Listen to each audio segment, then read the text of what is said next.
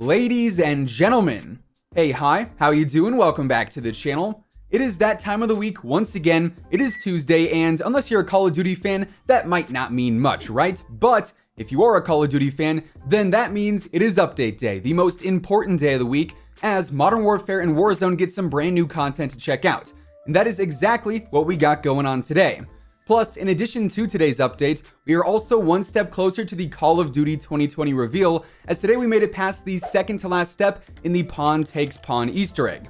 So as we go over all the changes in today's update and the next step in the reveal, if you enjoy the video at any point, let me know by dropping a like on it. And of course, if you're new to the channel, or if you happen to be a part of the 64% of viewers who are not already subscribed, this is the place to be if you want to stay up to date with the latest Call of Duty news, intel, updates, setups, everything like that. So feel free to subscribe with your notifications turned on. Now, when it comes to today's update, have no fear. This one is not a title update, so Xbox users, don't worry, there's no surprise 66 gig update today. This one is actually just a smaller game settings change or hotfix update, like what we usually see on most Tuesdays. So whenever you go to get on the game next, you'll get the whole update requires restart thing, and then you'll be able to play like normal. No time spent downloading or copying with this one, so pretty much all good news there. Now, getting into the changes for today, starting off over in multiplayer, we've actually got a few new limited time modes that were added in. First and foremost here, we have the face-off mosh pit, which is pretty unique because this is a completely different twist on face-off or gunfights or 3v3, whatever you want to call it. So basically, this is 3v3 for the player count. It takes place on the gunfight maps like Livestock and some of the other older ones, but it's not actually gunfight. Instead, it is the 6v6 modes that we're used to seeing, like Hardpoint and Grind, so on and so forth. So it's a pretty big change of pace to the usual gunfight maps where obviously things are not nearly as objective-based or chaotic as they will be in this mode. Then we also see the return of Cyber Attack Pro this week, which is basically just like original Cyber Attack, except I guess it's professional now, and apparently being professional means it's almost kind of exactly like Demolition. Because in Cyber Attack Pro, you end up getting to respawn if you die, instead of going down and having to wait to be revived. So you still have all the bomb sites to go after, but you respawn. Like I said, it's basically Demolition, but hey, if you want a faster Cyber Attack mode, that's going to be available for the next week or so. Then, as far as the rest of the playlist go for this week, we've got the more usual modes of Quick Play, as always. And then we also have Standard Ground War, Gunfight Blueprints, and finally the Season 5 Mosh Pit, which is actually a handful of game modes on the maps of Oil Rig, Soldal Harbor, Cheshire Park, Hovik Sawmill, and finally Candor Hideout. So we've got a mix of the new-ish DLC maps and various deathmatch and objective modes on them. And unfortunately, that does mean there is no shoot the ship or anything like that as of now. We may see something along those lines added in later this week, but of course, only time will tell there. Then, moving on into the store, as always, we do have a few new bundles to check out here, and actually, we've got some pretty cool bundles this week. The first one is actually going to be a brand new operator bundle. This is the Velikan operator bundle. This runs for 2,400 COD points and features, of course, a skin for Velikan, as well as the actual operator unlock, alongside an LMG blueprint that features dismemberment and the shadow tracers, a shotgun blueprint which has the exact same as well, an operator equip for Velikan, a vehicle horn, a finishing move, a vehicle skin, a charm, a calling card, and also a spray. So honestly, there's quite a bit of content in that bundle alone. Then we also have the Tamagotchi Turbo bundle, and that's going to go for 1,200 COD points. This one features a new Tamagotchi watch, 14 Tamagotchi charms, a sticker, and then finally 3 emblems to round things out there. Now, getting into the Warzone updates, here we honestly didn't see a ton of changes compared to what we already had in the game from last week, but we do still have Mini Royale as the limited time mode.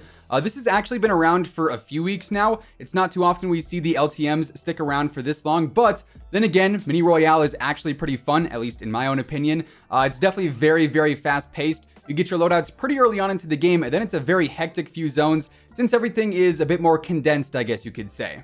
Then, alongside Mini Royale, we also have the more usual playlist of Battle Royale quads, trios, duos, and solos. So solos is in fact back to normal this week, no more stimulus or buyback as it was called there. Then we also have Plunder Blood Money, and we've got trios going on for that.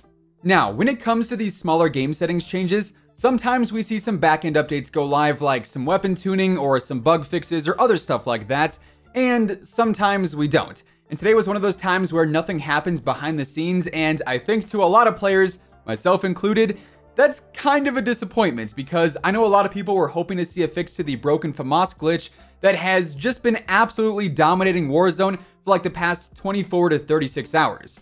Basically, if you use the underbarrel shotgun on the FAMAS right now, it'll end up one-shotting people through full armor within, I believe, 15 meters, which essentially makes it the best close quarters weapon by far. It's not even funny how good it is, or I guess I shouldn't say how good it is, I should say how broken it is, because it's just nuts what this thing can do. But that said, Infinity Ward did tweet saying, "We've identified the issue with the FR556 and are currently working on a fix. We'll share more details as they become available. Thank you all for your patience." So this is going to get fixed. A lot of people were hoping it was going to happen today, but unfortunately, it looks like it's going to be something that maybe will get fixed later on this week or early next week with the update next Tuesday.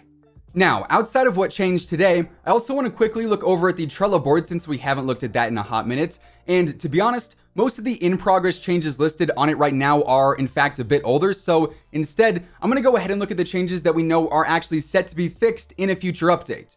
So starting off over in multiplayer, here we see they're fixing the following issues. The tracker footprints appearing on the ground even when tracker is not equipped, some battle pass and rank progress issues for challenges being weird, tracers losing their effect on the M4 when you go to change the ammo, people being able to turn the riot shield the wrong way, the Season 5 Week 1 challenges not saying personal radar when it should, and finally the flaming throwing knife not resetting dead silence when you get a kill. Then for Warzone, here we see they're fixing the parachute glitch. Finally, this one is super annoying to run into. It's been around for a while as well, so honestly I'm surprised it's not fixed yet, but apparently that is getting fixed in a future update. Alongside an exploit near the prison, the yellow highlight in Stimulus not working correctly, self-revive just randomly disappearing, the downed icon showing when a player starts the most wanted contract, and finally a riot shield animation glitch. So we can effectively expect to see those fixed, likely I would say with the next title update. Then alongside today's update, it was also day 5 of the Pawn Takes Pawn Easter egg, or the COD 2020 Easter egg. Today we actually saw the tape just for 1979. Which is kind of interesting because every other day we've gotten 2 years. Today is actually the first single year tape that we've gotten so far. So like I said, kind of strange there, but today's tape eventually gave us the code for the shack outside of the TV station. The code here is 274-95810. And once you get inside of the shack, there's actually a bunch of pictures and blueprints for rockets. There is also a map of Verdansk with the stadium and downtown and a few other locations highlighted. But honestly, we could actually see a lot of this just by jumping and peeking in through the window before the shack was even accessible in the previous few weeks. So really, we didn't get anything too crazy out of this one shack alone. However, even though the TV station shack didn't provide us with a ton of new intel, because we were able to actually access the shack and see all of the missing Venona ciphers, the E=MC² page that's on pawntakespawn.com/EMC2 was updated to show that tomorrow, August 19th, is going to be day 6. AKA the final day for the Pawn Takes Pawn Easter egg. Now, tomorrow, presumably we're going to see another videotape. It may end up being another single year one, just going off of the crossed out section. It doesn't look super long, so maybe it'll just be another solo year. And from that, we're either going to get another code for maybe a new bunker, or we're going to get some other kind of event or code that puts us on some kind of different hunt. We know that we still need to get into Bunker 11's second door, and as of now, we've got no idea what that code is going to be or even where to find it. And so whatever comes of tomorrow's Easter egg step could be the next big thing that we need to progress in the overall storyline for Warzone and also Black Ops Cold War. And of course, whenever that becomes available, we're going to be covering it right here on the channel. So there you have it. That is everything that ended up changing in today's update, the latest intel for Call of Duty 2020, and what we can expect to see change in the future within Modern Warfare and Warzone. And that is going to wrap things up for today. If you guys enjoyed the video, let me know by dropping a like on it. And of course, if you're new here and you want to stay up to date with the latest Call of Duty news, intel, updates, leaks, setups, and everything in between, feel free to subscribe with your notifications turned on. That way you'll always know whenever I upload a new video. As always, if you want to check out any of my partners, be sure to use code IMMORTAL on all Scuff, G Fuel, Control Freak, and Respawn products. All of those links can be found in the description below, and once again, thanks so much for tuning in. Until next time, take it easy, have an awesome rest of your day, and I'll catch you guys later. Peace out.